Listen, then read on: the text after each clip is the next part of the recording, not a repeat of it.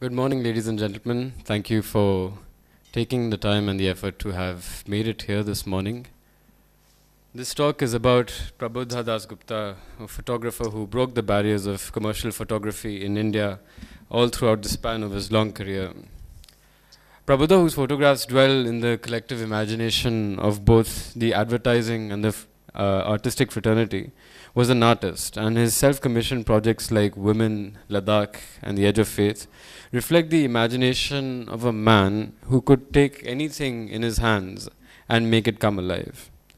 His work and his words conquered many hearts throughout his life, as they did at the first edition of the Delhi Photo Festival in 2011, where he displayed a working draft of his last photo series called The Longing, a work in progress that he seemed to have finished not long before his demise in 2012, and a glimpse of which we were able to see last night at the inauguration of this edition of the Delhi Photo Festival. The festival this year pays a tribute to this unrelentingly shy and charismatic artist. Now, one thing that was sure to quite about anyone who would come in touch with Prabuddha or his work was his grace. He seemed to be a certain embodiment of this word, and it seems obvious even when one looks at the video of his talk, which was done in this very room in 2011, which is again anchored by Mahesh. You can see that video on YouTube, and you see that quality, irradiating from him. And throughout his career, he was, something like a rock star. You can imagine someone, like a guy with a guitar on stage, women falling at his feet and giving high fives to people in the public. Prabuddha was like that, but with photography. And I think that, that rebellious spirit, that charisma, that fascination of the people with his work was something that really marked him out. And it started maybe somewhere when his first photo book, Women, came out in the 1990s. But grace is seldom a word that is, attributed to photography. You can talk about a graceful dancer, a graceful gesture, maybe a graceful piece of music. But what does it mean to talk about a graceful photograph? His last work, The Longing, through its sheer ineffability, unanimously evokes this notion. I finally decided to pick up a dictionary and, ask myself, what does grace actually mean?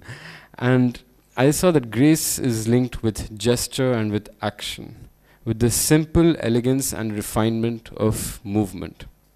Prabuddha was someone who was forever in motion, from point A to point B, oscillating between the opposing poles of his life continuously, between Goa and Delhi, between advertising and personal work, between reality and dreams.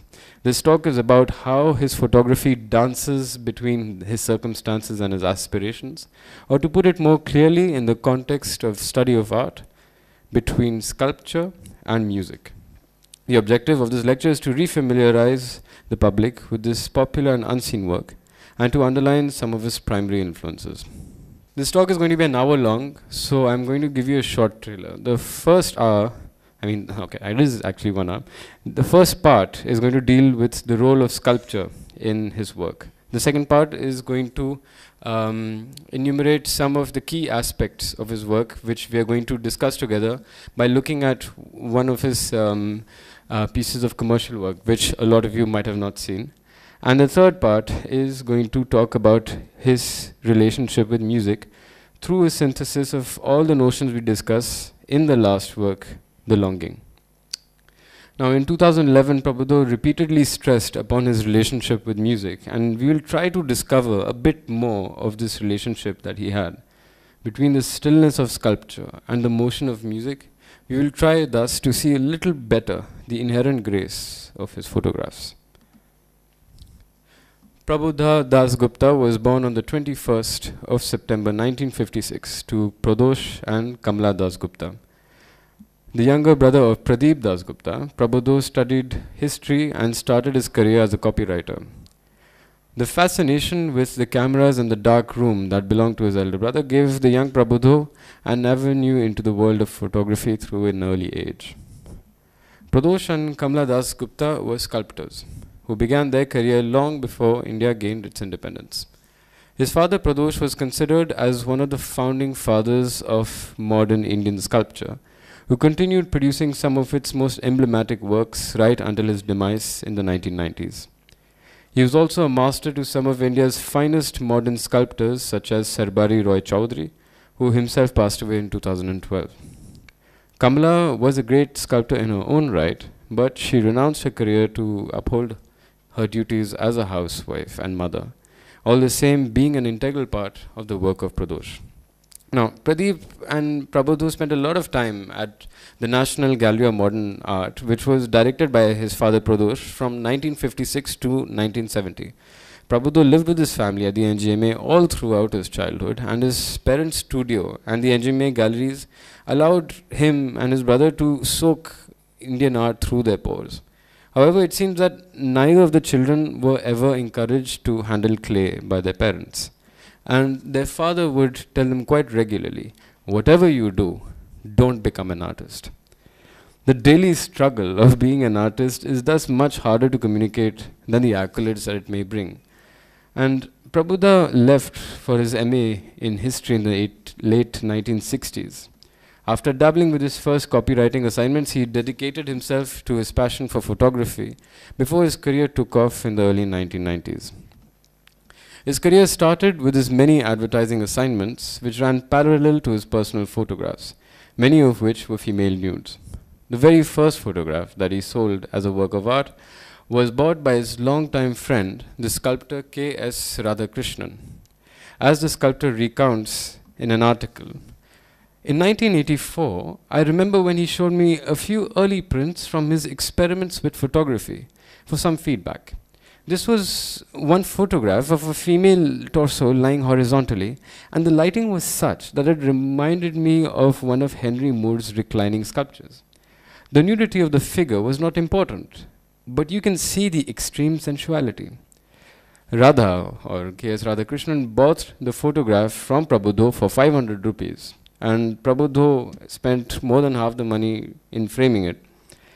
But now I don't know if, I guess Radha is probably not here, but I guess, we would all have liked to see that photograph. It was, Prabuddha's very first work of art.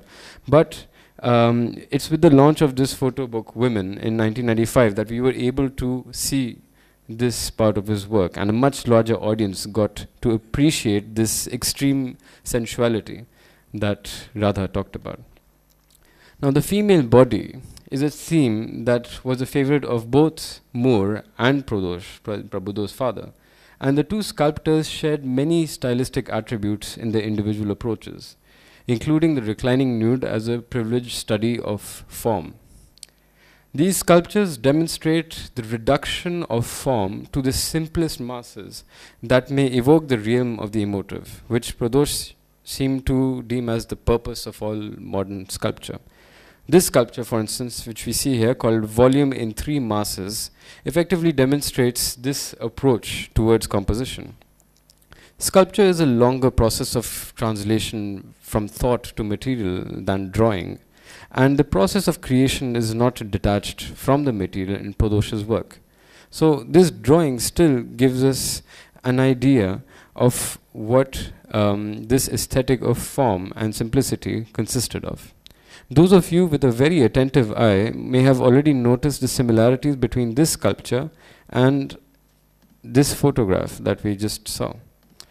Now, in the same vein, there is this photograph taken from Women, where we see a very apt demonstration of the very same idea in Prabuddha's own work. So you see, for instance, how the hip, the breast, and the arm come together as three masses to create a same seamless form which was typical of the sculptural work of his father.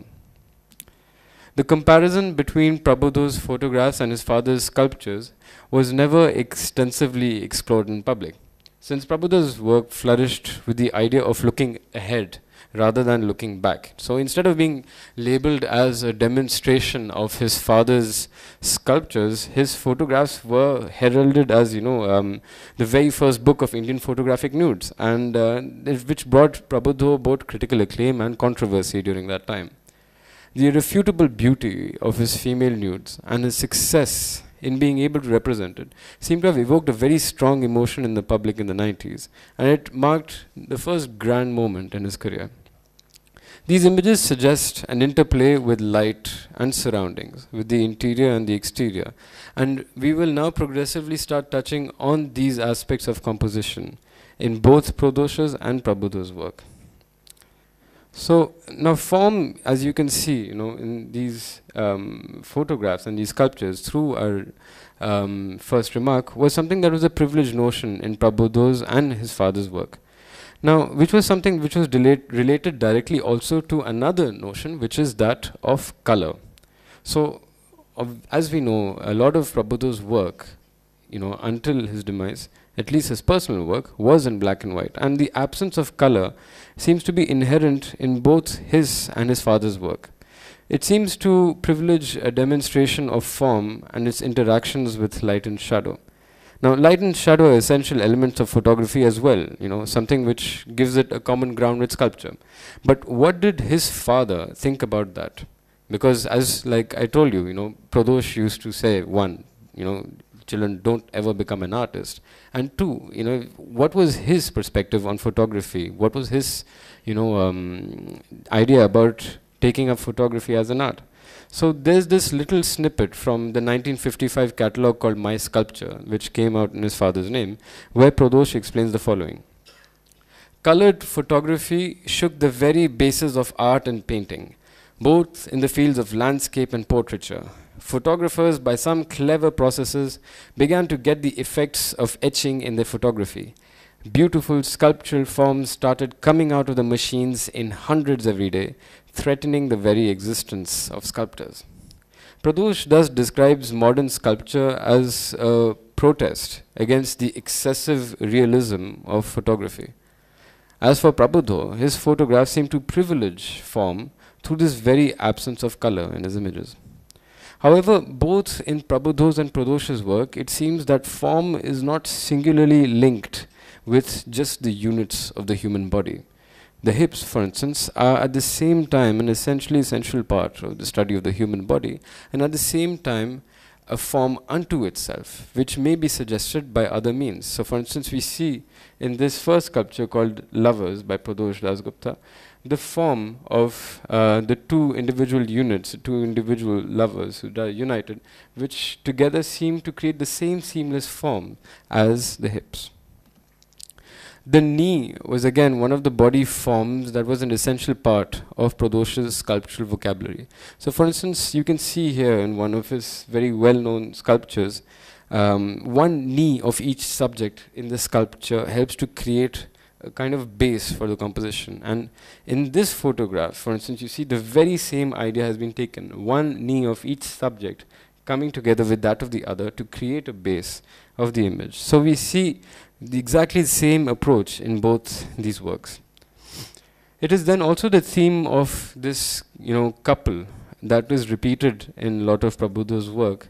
First, within women itself, as we see in these two photographs from the book, and then subsequently in his later works such as Ladakh in 2000, where he seems to have discovered his father's sculpture in nature. So we see in the bottom left a rock relief in Ladakh, which Prabuddha took as a photograph. And then in the Edge of Faith, where a bit like the female nude, these uniform couples become themes unto themselves. But the privilege of form is not the only thing that's common between sculpture and photography. Of course, sculpture is capable of realism that is similar to photography, like we can see in these images. But for Pradosh, photography was essentially a recording medium.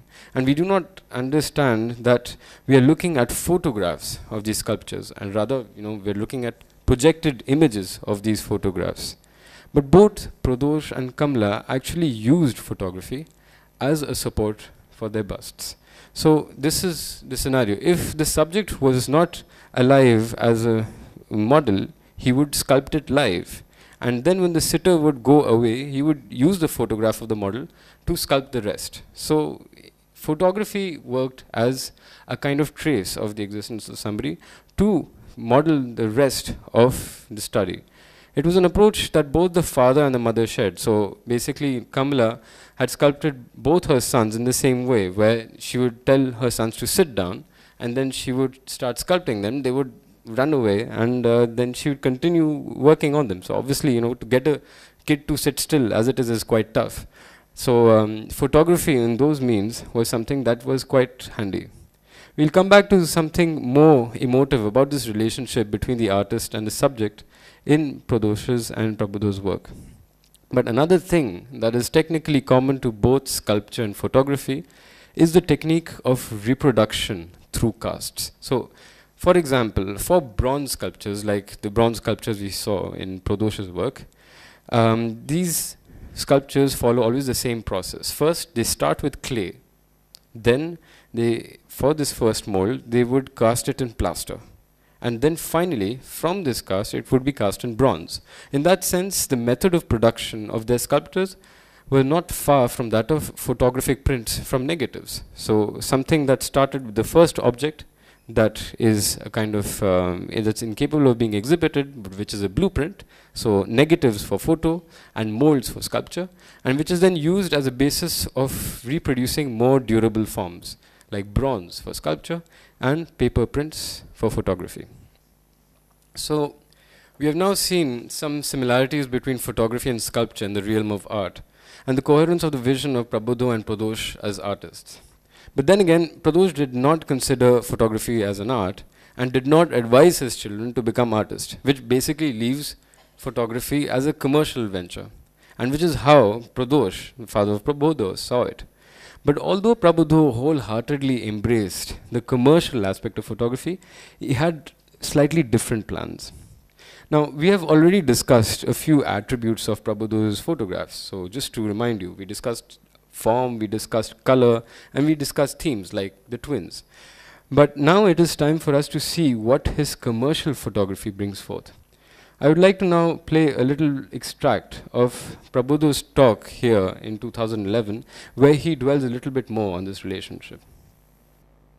Just a second. To come back again to that word commercial, yeah, actually, because I occupied actually a very unique position because of that. The so-called serious art world kind of sometimes looks down its nose and says, oh, but he's a fashion photographer, he does commercial work. And when I work in the commercial arena, because of the personal work I do, they say, oh, he's too artsy, fartsy, he won't be able to really grab the commercial parameters and do justice to whatever we have in mind.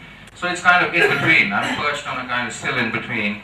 And I think it's, I love that, because on the one hand, the commercial work really gives me a sense of discipline, a sense of the craft, a sense of, and of course, it allows me, it gives me the luxury to be able to pursue subjects of my choosing. So one really, feeds the other. Okay, so a lot of Prabuddha's commercial work started to flourish from the 1990s. And it was not just commercial work, it was, the time that he and his chief collaborator Tanya were living in. These were all, works of the print age. This was when, brilliant advertising was there all over the country in India. The kind that today, a decade later, with this diminishing of the print and the emergence of cell phone cameras and digital images, we've become incapable of recreating. And that is a bit of a strange paradox. But how did Prabuddha's personal work take birth from his commercial work? He recounts this in his interview with Naveen Kishore in a small anecdote from the times when he had shifted to Goa, and I cite, I got an assignment from Delhi from a client who exports and wanted to do a catalogue. So for the want of any better ideas, and I knew I was going to Goa for the week after, I said, why don't I go to Goa and you send me a bunch of clothes? I'll shoot this whole thing on local people in Goa. I thought he'd turn around and say, oh God, no, I want some glamorous girls doing the things on the beach and all that. But he took to it and he said, fantastic. Then he sent me the clothes and I started looking at places and people, asking around, trying to find the right mix. That's how I started meeting people in the community, entering their spaces and things like that. Now, what does his commercial work have to teach us further about his personal and artistic work? For this, I would like to suggest a bit of an exercise. I now propose that we look at one of these commercial catalogs done by Prabuddha for an export house called Creative Impex. So this is going to be a small series of images that we're going to look at, and after that we'll try and see what this reminds us of his personal work.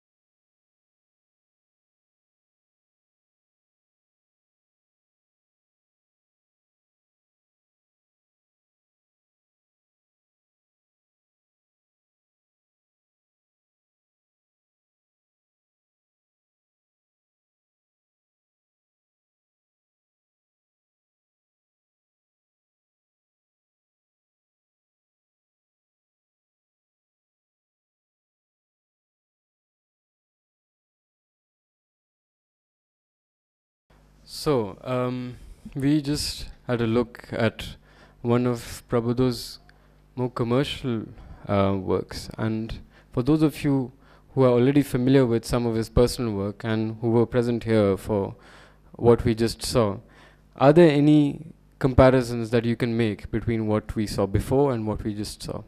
Anything, anyone in the audience who could tell me some differences, some similarities? So we first saw, just to remind you, we saw a few images from his first photo book, Women, and we saw some images of his father's sculptures. Any similarities that you can think of? Anything? So one thing, for instance, you might have seen a recurring theme that was in his work, which is twins. So that's one thing. We saw, for instance, this image of this theme that seems to be quite fond of Prabuddha. What else? So one thing, I guess, which is very clear is that the first thing, of course, is color. So for Prabuddha, who seems to have seen everything in black and white, this gratuity of color in color photography was something that was perfectly adapted to his commercial work. And a lot of his commercial work, of course, was thus in color. Now we remember what his father, Pradosh, had to say about color in sculpture, and it reminds us of, this relationship and difference between commercial and personal work. But now he's also done a lot of commercial work in black and white. So, it's not necessarily something that essentially demarcates his personal work. So what else? Is there anything else that you can think of? Okay, I'm going to make this easier for you. Now, the one thing that you might see is a bit different in his work in Women and in this work is the concept of place, of the situation. So most of his portraits in Women and, for instance, the sculptures that we see of Pradosh, which we just saw, they do not evoke a sense of time and place. They seem to rather want to decontextualize themselves. They seem to be floating freely in time and space without attaching themselves to a place or situation, and they exist autonomously. Whereas in these series, the sense of place, the sense of situation is very much there. And so the photographer gives an ample amount of detail to props and object, and the emphasis on clothes, which of course here is the commercial assignment, is undoubtedly present. Now, it was in the Edge of Faith, which is the second personal work that Prabuddha did, that he continued to explore this aspect. So, for instance, like Prabuddha said to Naveen Kishore, it was his assignment in Goa with this particular export house that allowed him to go into interacting with the locals and go into their lifestyle and explore these settings, these places. And it is something then he just wholeheartedly explored in his relationship between the subject and the place, so the person who is in this place and the things that surround him. And this was the project that became his second body of personal work. And you can see that between this and this, you can already see certain similarities of approach towards the subject and towards the surroundings. Now, one image actually does that in women, and which we see right here. And we can say that this picture, it's in black and white. It's very similar to the commercial work which you just saw, and it has that thing of situation. It has that study of the female body. So, what is it here? What is that one thing missing in this photograph that we haven't talked about? We have the study of a female body. We have the study of the situation, but there's something else. And let's listen to what Prabuddha had to say in this regard. All the women who had agreed to do these nudes, it was one thing to do a nude picture for somebody, maybe a friend or maybe an acquaintance, somebody that you could trust, and you could actually, you could arrive at that place of vulnerability where you could take your clothes off and say, okay, and of course there's a degree of narcissism in all of us, and sometimes it's flattering that you're asked to do a nude. So I got lucky that way, and I had a lot of people who agreed to do this for me. But when it came to publishing the book, I never thought of this. I was so naive. I thought, they've done these pictures, and these pictures are now, ready for any kind of exhibition or book or anything like that. But I also knew that I had to get their permission to do it. And it was as expected, now in retrospect when I think about it, it was a blanket no. I mean, it was, how am I going to allow you to put a picture of me in a book that is going to be available at Bahari Sons in Khan Market, maybe on the shop window, and my, the postman is going to pass by, my Toby might see it, my granduncle, my aunt, my nephew, my dog, it's just completely out of the question. So, and that's when it struck me, oh, it's not that easy. So, anyway, so the process of the editing of this book had to be left to the subjects of the book. I had no say in it, because I couldn't pull out a picture, and I did. I went to each one of them with 3 or 4 options. Of course, I had the picture that I wanted to be in the book right up front, and as like I said, it was no, you can't do that, or there was like, you can't put my body and my face in the same picture. You can put it on the next picture. You can have a portrait of me on one page, and you can have my naked body on the other, which is finally what the book turned out to be, not out of choice, but because that was part of the dynamic of the making of that book. So what we understand from that anecdote was that the study of the human body and the identity of the subject were detached and presented separately in the same body of work. So this was the technique, in the editing technique, or the technique of context that Prabuddha used. And we can see that actually it's exactly the same technique that he uses for his models in his commercial work. So you see, for instance, the portrait of the subject and then the representation of the clothing. So very simply, this suppression of the identity of the subject allows to objectify it and to use it either as a mold for a study of the human body, or as something to display a product. Now, there's something that it tells us, that some important thing that it tells us about Prabuddha's approach to the female nude.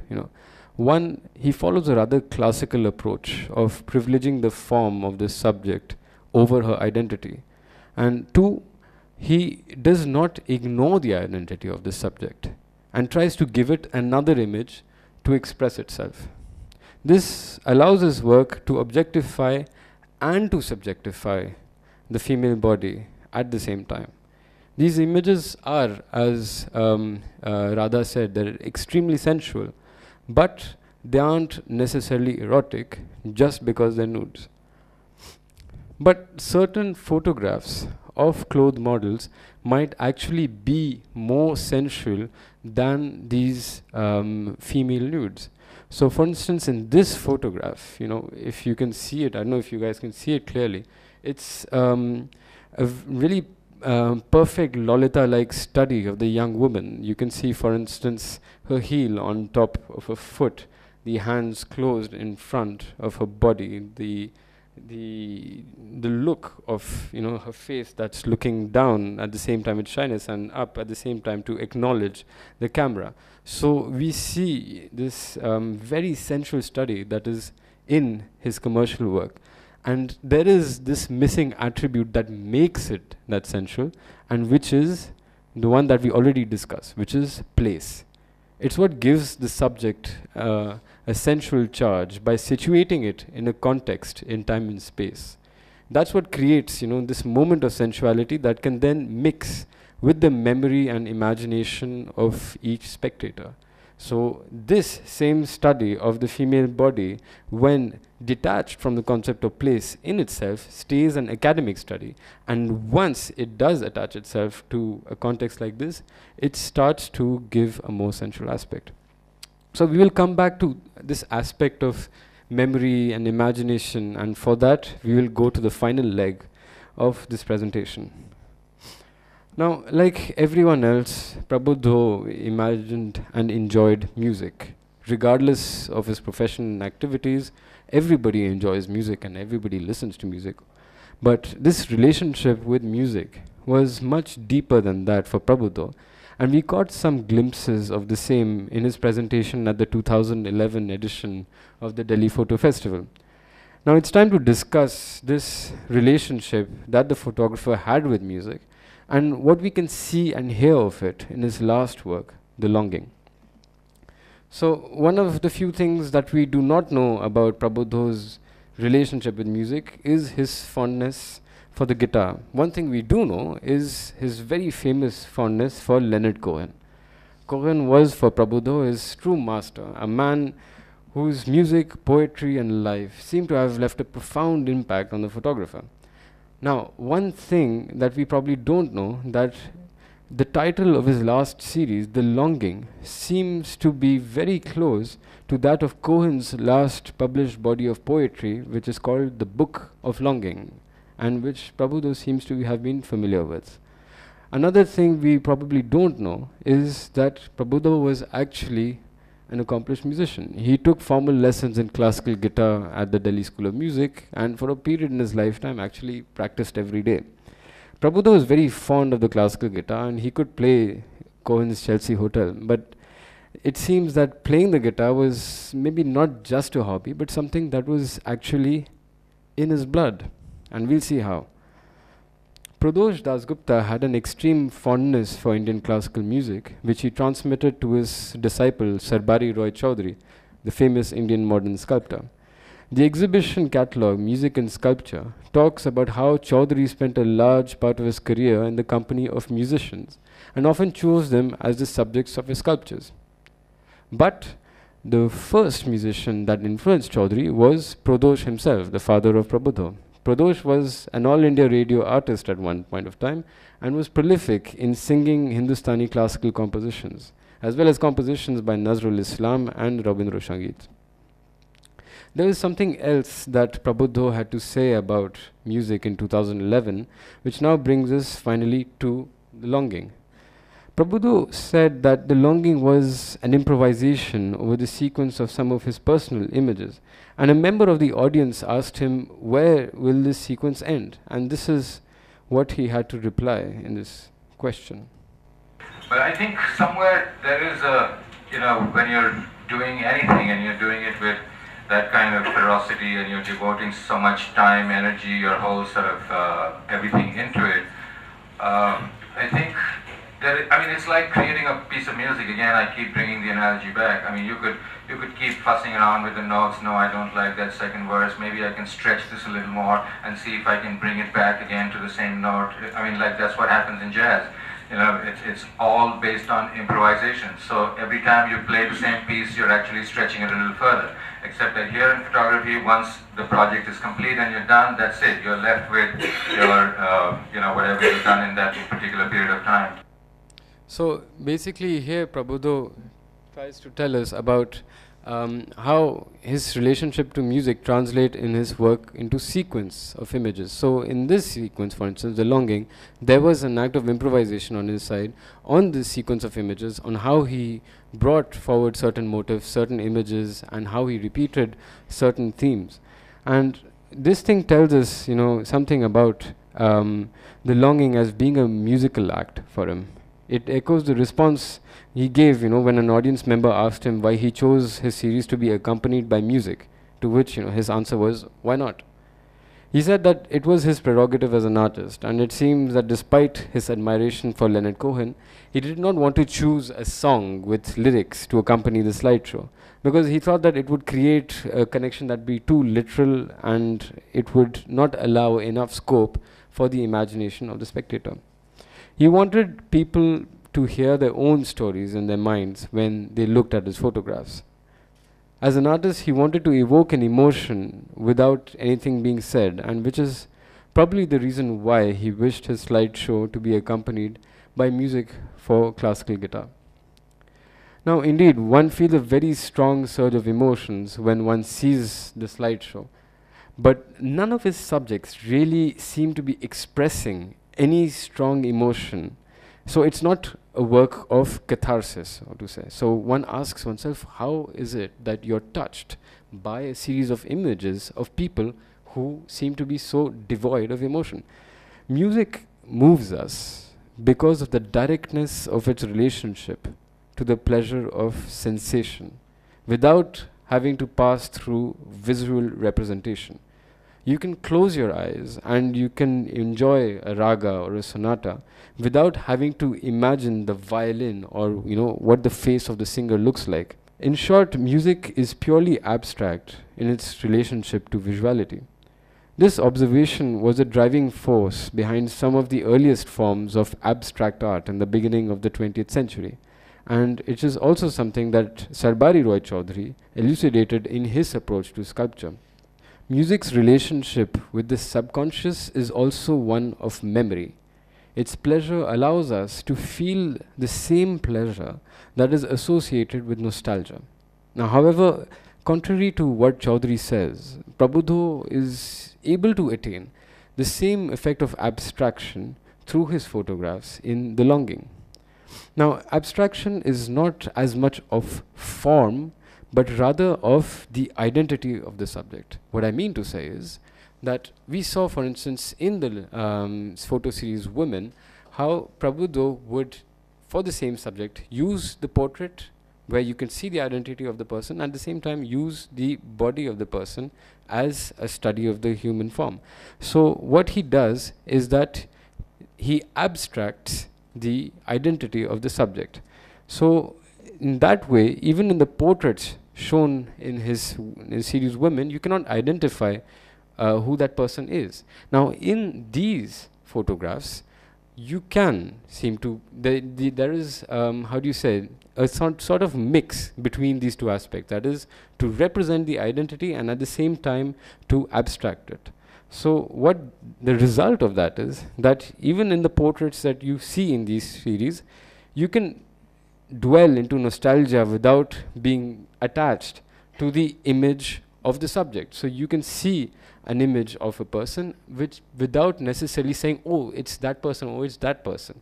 But we'll hear a bit of an example of this situation. Geoff Dyer, a writer with whom Prabuddha was closely associated, used one of the images of the longing as a cover of one of his novels. And he recounts a very interesting anecdote about his cover and a reaction that one of his friends had to it.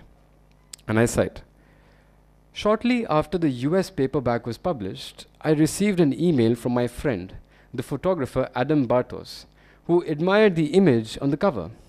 He wrote to me and said, 'When I first saw it, it took me a few moments to realize that the beautiful face submerged on the cover belongs to my friend, the actress Sarita Chaudhary, whom I met when Neera Nair was making Mississippi Masala. We went out together for a time. The photography was probably taken, I believe, in Khajuraho on the set of the Kama Sutra.' Now, obviously, this was not true. So, as Dyer later says, the lesson to be drawn from this story is that Prabuddha's pictures disorient the person looking at them. They attach themselves deeply to the spectator while simultaneously floating free of the conscious life and memories, refusing to become a part of the documentary or circumstantial record. Something like music, how when you, for instance, hear a piece of music, you associate to your own personal memory rather than just to the memory that is being represented through certain lyrics. And as evidence, whenever these images or these musics are presented to you, they are not records of someone else's life, but records of your own life. We are in the realm of dreams and memories. Exactly whose is never clear. Now, another thing that we can say about this relationship between music and photography is the immediacy of its effect. You can, for instance, think of every time you hear a piece of music and it instantly attaches itself to your memory. You listen to a melody and you can repeat it, for days afterwards. And all of us have songs running in our heads, at unexpected times in the day. And I feel that, some of Prabuddha's photographs had that same way of sticking to the eye, the way melodies stick to the ear, because they're still, but at the same time there's something abstract about them. And the use of a point-and-shoot camera, for instance, a lot of photos of his series The Longing are used with a more basic technique rather than the usual SLRs that he implies. That shows this very intuitive approach that he had towards photography, which he fully exploited in his series The Longing, and which is something like the approach that we personally have towards music. Like, for instance, when we hum a melody, or when we apply ourselves to music intuitively. Now, Prabuddha seems to have had a relationship with music that was perhaps just as intimate as with his subjects in The Longing. The Longing is a personal diary that belongs to each one in his or her own special way. The combination of the intimacy of personal eroticism with the objectivity of a documentary approach, wherein the subject's identity and his body are no longer separated but shown as the person with whom the artist shares a relationship, is something that we see most notably in the photographic sequences of Nan Goldin. So the Ballad of Sexual Dependency was one of the most emblematic photo series that share that very special relationship with the subject, and just by chance it was one of those series in which Nan Goldin used a lot of music and had a very active relationship with the music used with the series. Now we see a very similar approach, except in Nan Goldin's subject, her subject is her boyfriend Brian from the same time. Now this quote that you see on the bottom is one of the handwritten quotes written by Prabuddha, which he seems to have copied on a piece of paper, and which explains his relationship to the subject. It says, "The notion that there is nothing new to photograph is an absurd one, as it preludes the integrity of a personal vision and the subjective nature of all reality." This tells us how Prabuddha had a relationship with his subject, which was not one of just studying it as a form, but as an individual, and as a piece of his own personal history. We know now very little about Prabuddha's relationship with music and how it was fed into his work. But with the photo series The Longing, it becomes much more clear to us when we consider this aspect of music, what Prabuddha's relationship was with his own subjects. And like I said, Prabuddha was someone who was very deeply inspired by Leonard Cohen, by his songs, by his poetry. And this phrase, for instance, this little piece by Leonard Cohen seems to show that same very intimate and at the same time very documentary approach towards the subject. Something that we see both in the work of Nan Golden and in the work of Prabuddha, and which seems to have been shared by this musician. So, to pay my respect to this photographer and to this musician, I would like to read a small extract from Cohen's last piece of prose called The Book of Longing, the one that we talked about. Now, I don't know if we can see it clearly, but okay, let me just try and make this a little bit more readable. No, I don't think that's happening. I'm just going to, if you just give me a second, try and make it maybe more readable for the public.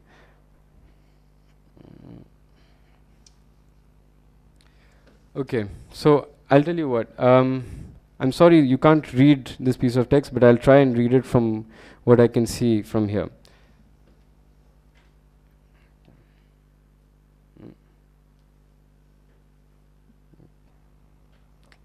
Okay, just give me a second. I'm having a bit of a technical glitch. So no problem. We'll just manage. We have a couple of minutes. I would really like us to be able to see this piece of text. This piece of text by Leonard Cohen, which is called The Black Photograph, and which I think would be an apt illustration of the relationship between photography, music, and memory. Okay, so I think this is more readable, right? So let's just now have a read of this work by Leonard Cohen called The Black Photograph. By and all, or by and large, as you say, the reading public's disinterest in the novel of sensibility behooves itself very well. Or, to put it differently, I am very different from most of you, and the older I get, the gladder. I should have come from a different country to entertain you with the horrors of my native land, but I didn't. I came from your very midst, or so you could say, your very mist. I am your very mist. But don't be alarmed. You are not in the presence of a verbal fidget. If I strain too easily to push a pun into profundity, it's only because I am at the end of my tether. I've taken too much acid, or I've been too lonely, or I've been educated beyond my intelligence, or however you might call to explain me.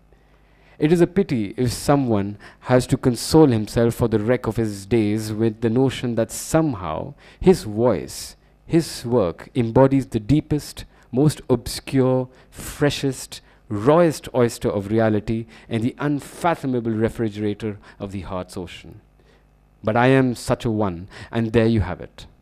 It is really amazing how famous I am to those few who truly comprehend what I am about. I am the voice of suffering, and I cannot be comforted. Many have tried, but apparently and mercifully, I am immune to their shabby consolations. I will capture your tear without hardly trying, in the vast net of my idle prattle. I am going to tell you such a love story that will make you happy because you are not me. But who knows? You may be sobbing behind your ecstasy, as I've hinted, or even promised. I think it's a good story. I think it's tough. I think it's got fiber. I've told it to a lot of people and they all liked it. I'm going to tell it to you. Among my credentials, I am the creator of the black photograph. Ask some informed commuter on the subway and he might growl scornfully. Oh yeah, he's the guy who takes a lot of trouble setting up a picture and then holds his hand over the lens when he snaps it. I'm truly amused by this fictitious traveler's conversation, and I will let his description stand for the process of my art, my eternity. I will be the delight of future eyes when this grotesque parody of humanity has evolved into something no doubt worse. These future monsters of the unborn seed will pass many excellent vacations of intensity, immersed in the emanations of my colorless rectangles. A few years back, a clever New York art dealer attempted to capitalize on the most obvious aspects of my eternity. And for a few months, I was a figure on 10th Street and the darling of a small clique of curiously small and thin people who were devoted to promoting a new form of human expression called art science. Some of these fanatics tried to convince me that they understood what I was doing. Needless to say, they were barking, as was Adam of the fable, up the wrong tree. Nothing anyone has ever said about the black photograph has ever meant a fig to me, except, of course, for Nico. She could read them. She knew what I was doing. She knew who I was. And I long for her still.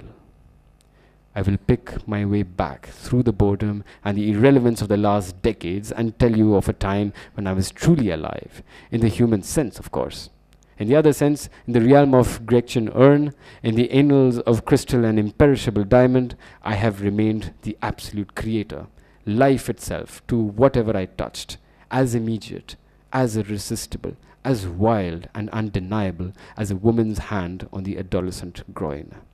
I have been, I am, and I will be the of matter, and the redeemer of the inert. Now you may have an inkling of the spirit in which I conceived for myself the challenge of the black photograph. Nico persevered me immediately through all my pathetic bullshit, as some would and should call it. My work, among other things, is a monument to Nico's eyes. That there was such a pair in my own time, and that I met them, forehead to forehead, that the black photograph sang to other irises, and yes, corneas, retinas, and optic nerves, all the way down to the foul leather bag of Nico's restless heart, another human heart, that this actually happened constitutes the sole assault on my loneliness that the Eternal has ever made, and it was her. Therefore, I was in New York at a certain time, in a certain place. Actually, it was the Chelsea Hotel. This clever art dealer, call him Ahab, possessed the sad misimpression that I would enjoy coming in and going out through a grimy lobby heaped and hung with the fashionable excrement of the ambitious hustlers in the studios above. Enormous reproductions of cigar boxes, pillow-like canvases billowing over their innocent frames like so many beer bellies, infantile electromagnetic devices to advertise the artist's acquaintance with technology, mobiles so badly constructed that they compounded their capacity for psychic offense with a physical hazard, cognac snifters of various size, painted red and enclosed in a glass cabinet, all in the name of some dreary change of perspective, as if that's what humanity needs. And all these needs trick, all these ugly motives, all this poisonous medicine, chest of Gotham cunning, promoting itself as the urgent specific to a dying culture. All this profanity made by flesh, quickly accumulating layer after layer of vicious grit generated on 23rd Street and in the low havens of the neighborhood, a presage of the dirty treasures soon to be unnoticed burial under the sands of time. That's the hotel he put me in. He thought I was one of them. Also, Dylan Thomas sailed out from that lobby to pierce his eye on a rose thorn, and hence or thence to assume his rightful overstuffed easy chair in the crowded pantheon of flabby heroism. It can be quickly divined, I am no friend of the age. So this little piece of prose is something that illustrates, this relationship that Leonard Cohen had with photography, and he also talks about how his eyes would sing the images, and it's something that brings us to a kind of conclusion about the relationship between music and photography, which is that music and photography obviously are ontologically separated arts. I'm waiting for the slide to load, but once it does, it's only a schema diagram to show you that on the basis of temporality, now music is something that is in time. It's a sensation that we that corresponds to the flow of time. Whereas photography is something that is just one moment, so to say. And on the other hand, music doesn't represent anything. It does not seek to represent anything. You cannot, how do you say, paint the face of a woman with musical notes, because the instrument of music is not created for that purpose. But photography, by the nature of its instrument, is representative.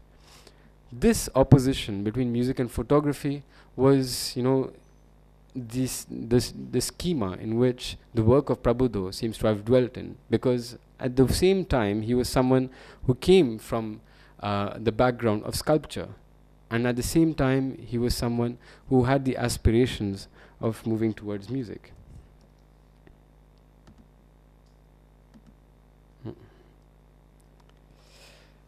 So I guess my my PowerPoint has decided to shut itself for now, but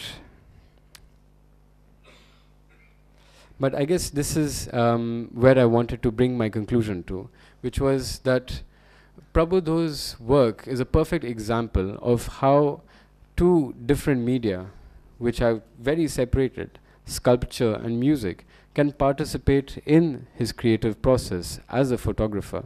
It gives us, for instance, this relationship that we have with the subject, one which is either representative or one which is poetic. It helps us define the coordinates in which Prabuddha's work seems to have moved during his lifetime. And I hope that through this lecture we've been able to identify some of these key aspects of his work and of his relationship with his subjects that might help to look at his photography in a fresh perspective, and to be able to give our own approach towards photography as photographers more matter to deal with. Thank you very much.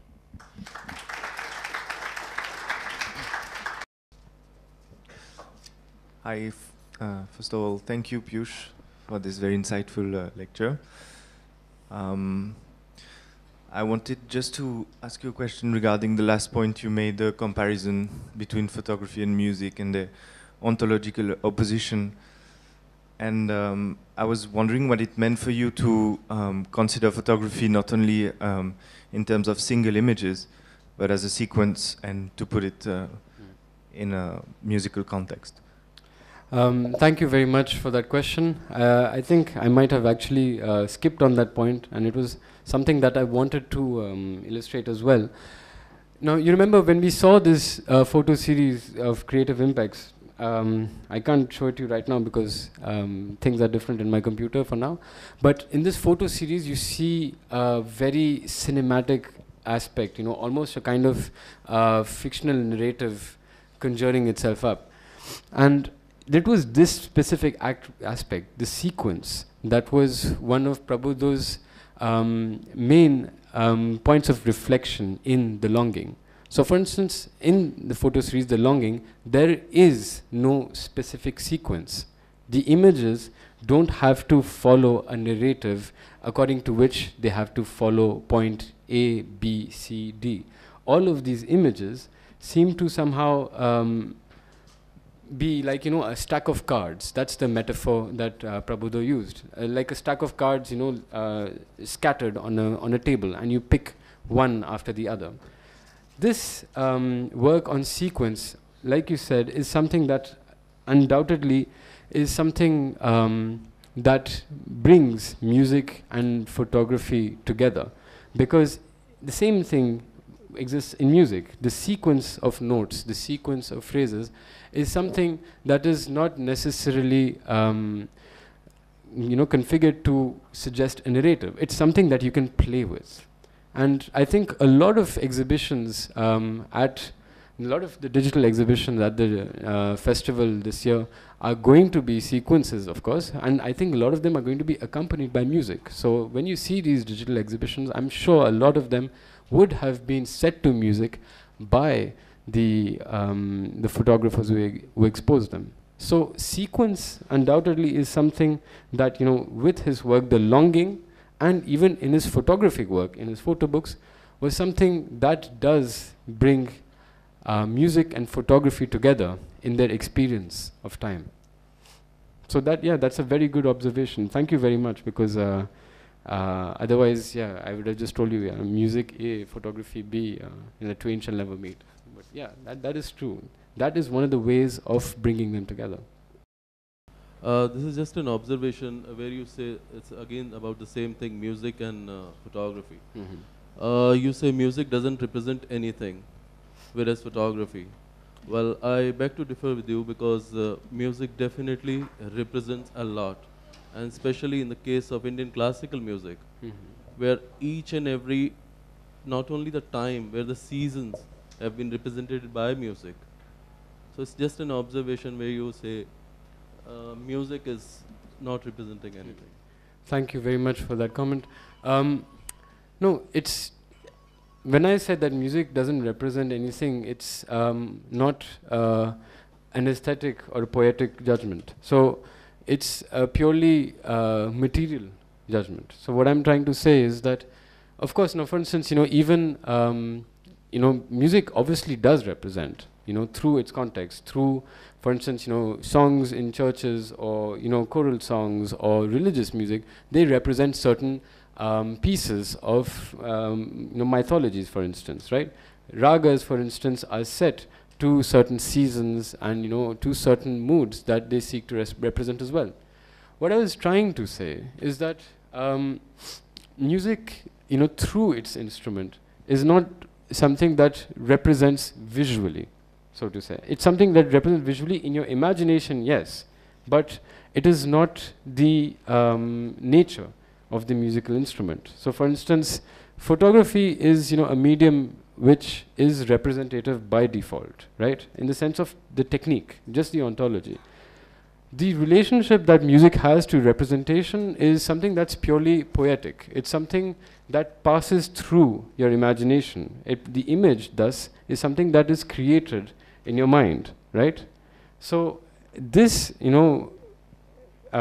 transition from something that is abstract to something that is representative happens in the mind, and music seeks to represent that through its aesthetic. But what it represents, and this is where I come back to Prabuddha's work, is in your own memory, right? Or in what you have already seen and which is stored in your mind. So that is also the point that I tried to touch on with Prabuddha's relationship to music and his work in the longing, which is like, just like in music, the images that you see are more the images in your mind than they are images on the outside. So I hope that this brings these points a bit more clearer. I think we have time for just one more question. So, there. It's not, mine is not a question, it's just an observation. There was a professor called Ramachandran who was nominated for the Nobel Prize in neurosurgery. And he's written a book called The Left Brain, Right Brain, where he says you don't hear sound, you see sound. So the connection between an image and a sound is actually on the same wavelength. So there are connections that probably are much more than that. Thank you very much for that comment. And I think this neuroscience undoubtedly is bringing this aspect of the singular connection between images and sound back to the human sensation in the brain. It's something that has a word in art, and it's what we call synesthesia. So a lot of abstract art from the beginning of the 20th century was inspired by experiences of painters like Paul Klee, who claimed to have exactly the same experience. Now this, neuroscientists explain, is the nature of human brain, of the perception of sound. And some artists would actually feel music that way. They would actually be able to hear images, or they would actually be able to see sounds. So undoubtedly, those are relationships that do exist and which are being proven by science and which have also been explored in art in the beginning of the 20th century. But what's, again, very interesting to note here is that these pieces of art are mostly works of abstract art. So this, to represent this relationship to music. So for instance, let's say that I do understand that I am able to see the sounds that I'm hearing. How do I represent the sounds that I see? Will I represent the images that they evoke in my mind, or will I try to represent that really basic sensation of the conversion of the sound into an image in my mind? So that is where the artist has to make that choice, that movement between abstraction and representation, and which is what we are trying to study in this relationship between music and photography. Any other questions? Yeah, I'm Swapan. Just a continuation to of that conversation about the differences between photography and sound, or I think it just troubles me when that comment comes, because I don't think we should look at comparing the two mediums just like this beaten to death comparison between painting and photography. I think that also is quite a redundant comparison. They're two different mediums which have different sensibilities, and the differences you talk about are intrinsic to the medium. Photography is a visual medium, sound is using another sense. And I think what may be more relevant is the symbiosis of the two, where you're using sound in your narrative, rather than dissecting as to whether the image comes before, the sound comes before. I think it's more about using the two to dwell on each other. Then are we listening to music? Are we seeing pictures? And I think intrinsically, since they are different mediums and they involve different senses, I think this is one way to find a symbiosis between these two very beautiful mediums, rather than make structured observations about them, because then I think any medium becomes very literal. And I think the best things, I think the best pictures make you, if you're seeing a landscape, you're probably hearing the sounds, and same when you're listening to Four Seasons of Vivaldi, you're actually feeling that kind of, ruling on your senses. So I think rather than getting into the literal differences, I think it's always nicer when, I think the symbiosis of the two works together, and I think that's what one really should dwell on, rather than, the differences, because then it kind of gets into a very literal space. Yeah. Thank you very much for that, Swapan. I think, what Swapan said right now is very much in the spirit of what Prabuddha's approach was to these things, And I remember the conversation that you guys had in the 2011 edition of the Delhi Photo Festival as well. And, when I brought this slide up to talk about these ontological differences and everything, I'm sorry to have forgotten, I excuse myself to have forgotten, the whole purpose of this exercise, which is to talk about Prabuddha's relationship with music. We are not here to debate about, the similarities and differences between music and photography. We are here to see how Prabuddha, as an artist, related to these media. And he had that kind of approach to music, really. That's why when he said that, when someone asked him, why music? He said, why not? It's my prerogative. And I guess, my purpose was to see how poetically and how emotionally an artist relates to these different media. So thanks for bringing me back on track. I think it was probably this last slide, from my PowerPoint presentation that had shut down, that didn't allow me to come back there. But thank you, Swapan, for that concluding remark. And I thank you all for your attention. And I hope that you'll have a great evening, a great day, and you'll enjoy the Delhi Photography Festival for the days to come. Thank you.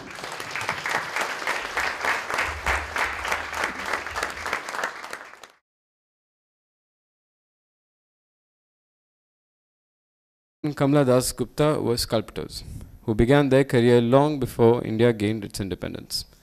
His father Pradosh was considered as one of the founding fathers of modern Indian sculpture, who continued producing some of its most emblematic works right until his demise in the 1990s. He was also a master to some of India's finest modern sculptors, such as Sarbari Roy Chaudhary, who himself passed away in 2012. Kamala was a great sculptor in her own right, but she renounced her career to uphold her duties as a housewife and mother, all the same being an integral part of the work of Pradosh. Now, Pradeep and Prabuddha spent a lot of time at the National Gallery of Modern Art, which was directed by his father Pradosh from 1956 to 1970. Prabuddha lived with his family at the NGMA all throughout his childhood, and his parents' studio and the NGMA galleries allowed him and his brother to soak Indian art through their pores.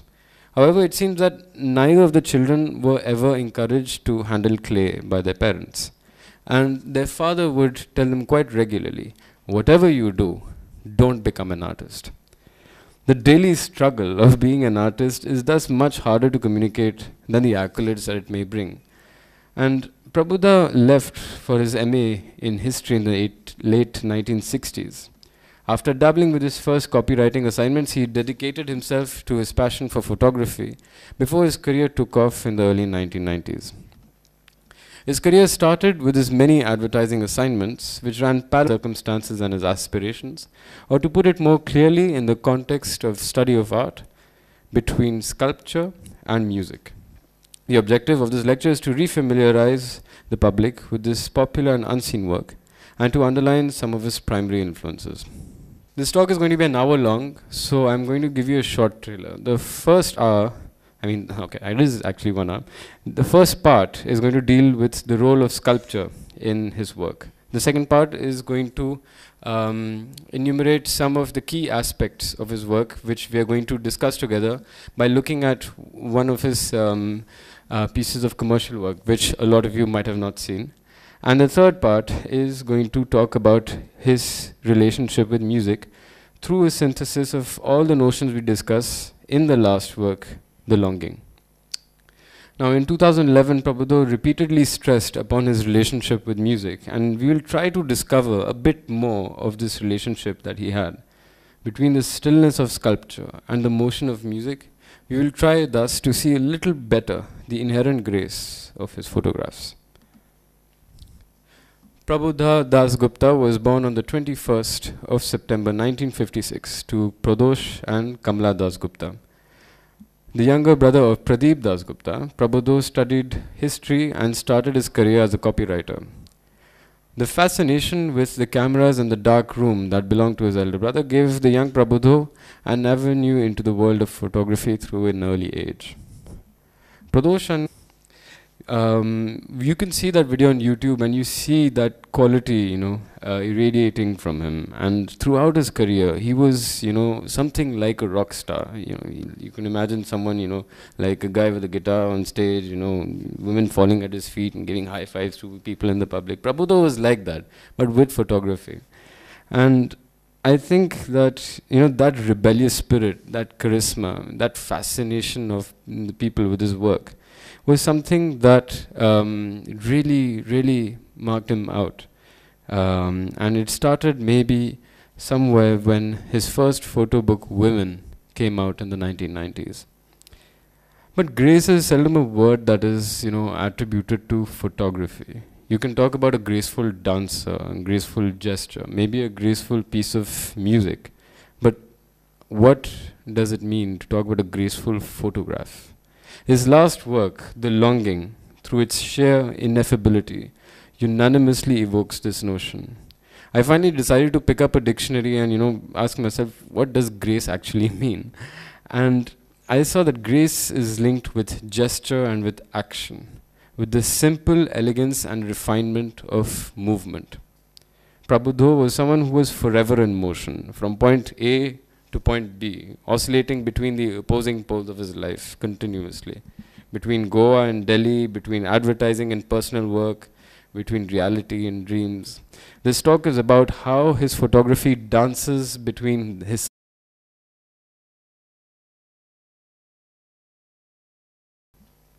Good morning, ladies and gentlemen. Thank you for taking the time and the effort to have made it here this morning. This talk is about Prabuddha Dasgupta, a photographer who broke the barriers of commercial photography in India all throughout the span of his long career. Prabuddha, whose photographs dwell in the collective imagination of both the advertising and the artistic fraternity, was an artist, and his self-commissioned projects like Women, Ladakh, and The Edge of Faith reflect the imagination of a man who could take anything in his hands and make it come alive. His work and his words conquered many hearts throughout his life, as they did at the first edition of the Delhi Photo Festival in 2011, where he displayed a working draft of his last photo series called The Longing, a work in progress that he seemed to have finished not long before his demise in 2012, and a glimpse of which we were able to see last night at the inauguration of this edition of the Delhi Photo Festival. The festival this year pays a tribute to this unrelentingly shy and charismatic artist. Now, one thing that was sure to quite about anyone who would come in touch with Prabuddha or his work was his grace. He seemed to be a certain embodiment of this word, and it seems obvious even when one looks at the video of his talk, which was done in this very room in 2011, which is again anchored by Mahesh, parallel to his personal photographs, many of which were female nudes. The very first photograph that he sold as a work of art was bought by his longtime friend, the sculptor K.S. Radhakrishnan. As the sculptor recounts in an article, in 1984, I remember when he showed me a few early prints from his experiments with photography for some feedback. This was one photograph of a female torso lying horizontally, and the lighting was such that it reminded me of one of Henry Moore's reclining sculptures. The nudity of the figure was not important, but you can see the extreme sensuality. Radha, or K.S. Radhakrishnan, bought the photograph from Prabuddha for 500 rupees. And Prabuddha spent more than half the money in framing it. But now I don't know I guess Radha is probably not here, but I guess, we would all have liked to see that photograph, which was, Prabuddha's very first work of art. But it's with the launch of this photo book, Women, in 1995, that we were able to see this part of his work, and a much larger audience got to appreciate this extreme sensuality that Radha talked about. Now, the female body is a theme that was a favorite of both Moore and Prabuddha's father, and the two sculptors shared many stylistic attributes in their individual approaches, including the reclining nude as a privileged study of form. These sculptures demonstrate the reduction of form to the